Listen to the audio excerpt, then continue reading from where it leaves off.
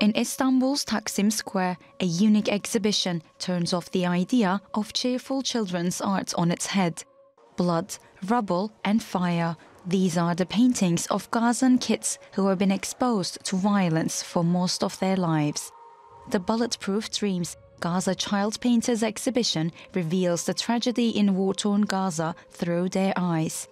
Triggered by the tragic loss of 26 family members in 2008, a Palestinian girl named Mona turned to art for emotional expression. Activist Abdullah Aytekin was inspired by her story and initiated the project, encouraging children to convey their experiences through art. Turkey's First Lady Emine Erdoğan and Communications Director Fahrettin Altun attended the exhibition's opening.